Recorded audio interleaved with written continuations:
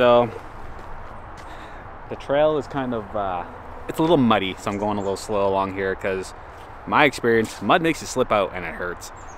But anyways, how's it going, guys? I haven't made a one-wheel video in, it's been a few months. I know, I regret to say that, but I have reason.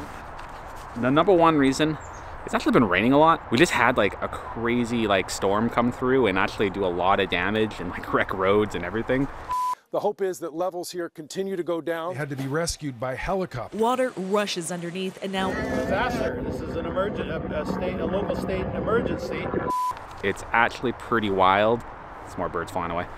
And yeah, so rainy weather in one wheel is not that fun. And the other reason too, and this is a little more of a selfish reason, I just been wanting to make other kind of videos too. I want to expand what I can do. So I'm sorry to all you one wheel people out there to subscribe that I haven't been making as many one wheel videos. There always will be more. It's just, you know, I just don't know when it's going to be. So regardless, I digress. I'm out here today riding my Pint with the question, am I going to get the Pint X or the GT? It's been something that actually has been asked to me in the comment section. And I want to talk about that a little bit because it's you know, new tech. It's cool. So let's keep riding and we'll talk about it.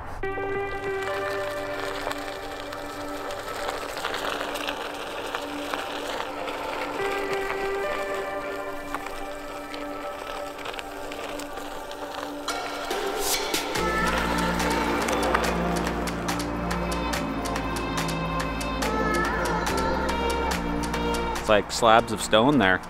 This is kind of what I do when I go for random rides, just kind of look at stuff. But anyways, back to the topic though. We're talking Pint X right now. Two questions. One, is it worth upgrading from the Pint? And two, am I gonna get it? Well, the am I gonna get it part, I'm gonna get to that. But as far as upgrading, I think if you have a Pint already and you want that extended range, I think it's definitely worth it. It just sucks if you've, like me, who already have a Pint, or if you just bought a Pint. So one thing I'm hoping that Future Motion does, and if they randomly happen to see this video, which I doubt it, but if they do, an upgrade battery for the Pint. That would be so awesome if they could do that. Because my understanding, that's the only thing different. Electronics, everything are all the same. It's just the battery. So if they could do that, that would be money.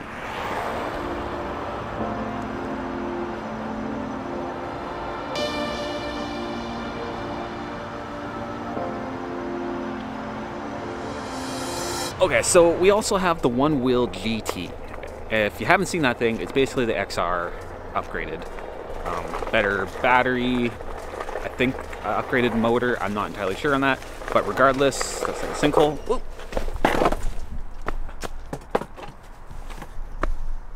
Wasn't ready for that. Anyways, you get the upgraded XR essentially.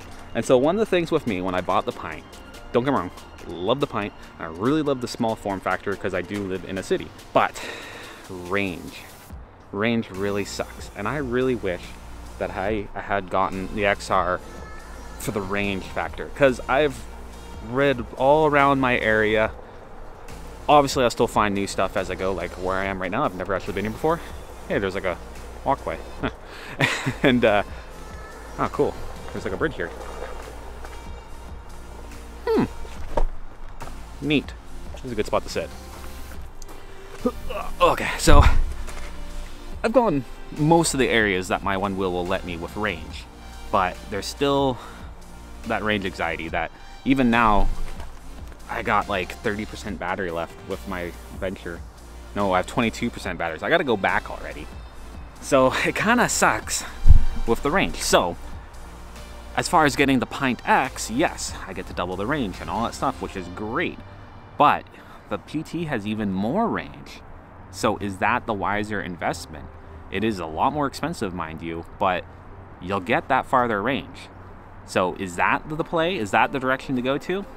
And I still have old Pinty as like a short commuter. So those are the kind of decisions I'm trying to think if I do end up getting a new one. If I do, it's going to be a New Year thing. I'll save up for it and, you know, make videos about it, of course, for you guys.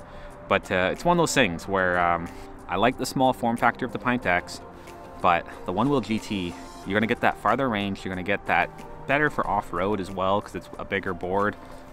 and that higher top speed, because the Pint top speed, you kind of get used to it real quick.